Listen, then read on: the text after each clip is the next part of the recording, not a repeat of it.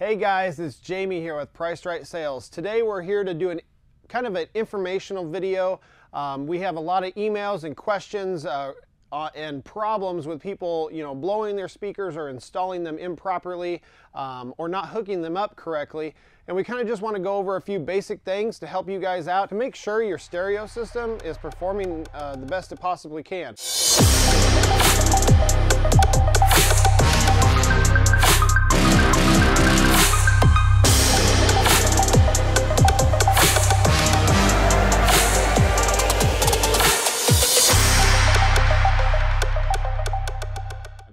Let's jump into it. So on this table here, I have a few different tweeters. I have a mid-range speaker, I have a coaxial speaker, and we're going to kind of talk all about these different things and the type of situations you can run into. So one of our main things is people are looking for bigger and better tweeters to add to their systems to get those very high notes and those, make their system as loud as it possibly can be.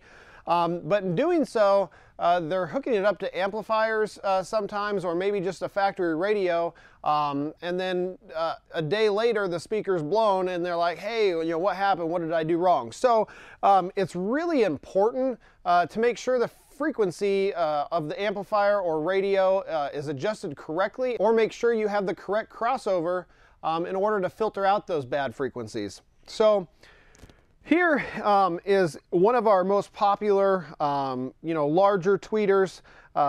It's easy to put in a door panel because it's thin, so it's really popular for us. This is a bullet style tweeter. It's going to be very loud, very efficient. It's also a very popular style for us. And then this is kind of the monster of tweeters. I mean, this thing is huge. It's really popular because if you're looking to make your system as loud as you possibly can, this is the go-to. It's just a lot of times you got to find room to put something of this size. These tweeters operate, typically from 2,000 hertz up to 20 to 25,000 hertz. And a lot of times when people install them in their systems, they're playing frequencies way below 2,000 hertz. So you're going to see on all these tweeters that they all come with a yellow capacitor connected to the positive terminal of the speaker. You're going to see this on all of them. Some of them are going to be different sizes depending on the size of the tweeter, but they all are serving the same purpose. A lot of people will disconnect these because they're not sure what they are or why they're there, and it's really important that you don't do so unless you have other things in your system to accommodate or replace these capacitors. So these capacitors block out lower frequencies at 6 dBs per octave on average. With saying that, anything you play below the 2,000 hertz frequency or thereabouts, depending on the tweeter, is going to get blocked out so it doesn't damage the voice coil. The voice coil in a tweeter does not move up and down a lot like a normal subwoofer or speaker. It's really important to make sure that you always keep this installed. And if you don't have one or not sure if you need to use one, depending on the type of tweeter, some tweeters have built-in crossovers, it's really important to ask the place you buy it from, whether it's us or some other store. Make sure they're very helpful on getting you taken care of and getting you what you need to prevent damaging your tweeters.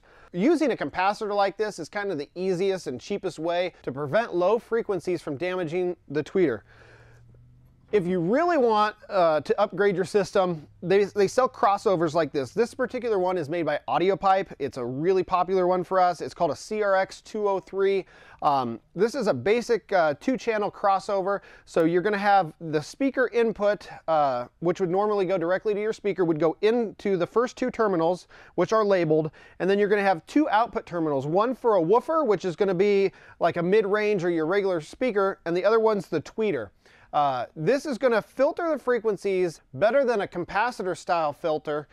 That being said, these are typically under $20, so it can be a really good investment, especially if you want your system to sound balanced and make sure you're getting the correct frequencies to each component. So another big issue we have is people running big tweeters like this on their normal car radio. Whether it's an aftermarket or factory radio, they don't produce a lot of power. So sometimes, depending on the size of the tweeter, not having enough power can also do damage. But one thing a lot of people don't understand is since it's not enough power, they crank their radio way up. And when cranking your radio way up, at the high end of the radio, say you have a typical radio that goes up to say 40 or 50 on volume, when it gets to about 90 to 95% volume on most radios, they're going to start to distort. Once you have distortion that's produced and sent to the tweeter or speaker, no matter what you have to filter out those frequencies, you're going to do damage to the voice coil. It doesn't matter how good the speaker is, what speaker it is. If you have distortion, you will heat up the voice coil, and in return, you're going to damage or ruin the speaker or tweeter. So it's really important that if you're running off of a factory radio or aftermarket radio and not using an amplifier, make sure you get a smaller tweeter that's going to perform better with less power. It's always a good idea when you're upgrading to large tweeters like this to make sure that you use an amplifier. I mean, that's the best scenario. So a lot of people shopping, for tweeters like this are also going to need a speaker to go with it. So most commonly used, especially when you're using a 2-channel crossover, is a mid-range speaker. So a mid-range speaker does not have a tweeter. It's going to play the mid to maybe a little bit lower frequencies. It's not going to play the bass frequencies that a subwoofer does, but usually from about 100 hertz, maybe 200 hertz, depending on the size of the speaker, on up to 10 to 15,000 hertz in some situations. But this again is designed to play those certain frequencies, so it's really important to filter the other frequencies out as best as possible. So using a 2-channel crossover like this to do so is a great solution. Also, most people, when running a setup like this, are going to be using an amplifier. So on the amplifier, there's also going to be adjustments. There's going to be a high-pass crossover, low-pass crossovers, and it's important to be educated on how to use those. So if the speaker has a low end of 100 hertz and it's 125 watts RMS, it's basically saying that anything over 100 hertz at 125 watts RMS, it's going to play without damaging the speaker. But one thing, depending on the amount of power that you're putting towards the speaker, it's always best if the low end of the speaker is say 100 hertz, I always like to go maybe 150, maybe 200 hertz, because that's going to really prevent the speaker from getting the full amount of power at its lowest frequencies, which is typically right on the edge of what the speaker can handle. So if you set the frequency higher, you have less chance of damaging the speaker if you're running the full amount of power that the speaker will handle. A combination like a mid-range and a tweeter like this is going to be very loud, much louder than your traditional coaxial, but you really have to know how to set the amplifier, what other accessories and equipment that is important to make them perform like they should. If you ever are curious or not sure, don't hesitate to email us and ask us before you purchase. We'd be more than happy to help you out and make sure you purchase exactly what you need and make sure it's set up, as best as it possibly can. We always recommend professional installation. Moving on from that, most people, might not be using a mid-range and a tweeter. They're going to be using a standard coaxial, which is typically what you're going to see, and it is what is traditionally most common in a car audio application, especially if you're not, trying to be crazy loud, and also space and room is an issue. So this is a 4x6, so a smaller coaxial speaker, but what you're going to see here is the tweeter is built into the center of the speaker, or what you want to call the woofer part of the speaker. This is going to have basically everything built together in one. It also, on this particular one on the back, has the crossover built into the speaker. So this is designed to basically hook up to your factory radio, aftermarket amplifier, depending on the power. These aren't designed to handle as much power as the mid-range and tweeter that we were talking about. But for the most part, they're designed to throw in and really get you the good sound that you want without a whole bunch of modification. So it's a great option, but you still gotta understand that when that radio gets to the top end of the volume, it can still distort, it can still do damage. Same thing if you have an amplifier, if it's not adjusted correctly to the correct frequency response of the speaker, which the speaker should always be labeled on the box and tell you what frequencies that it's able to play.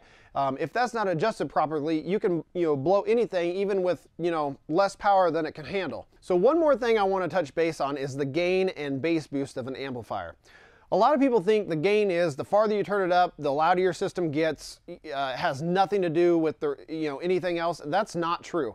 The gain on an amplifier is designed to be adjustable so you can match the output voltage of the head unit to the amplifier to produce the most amount of power without distortion.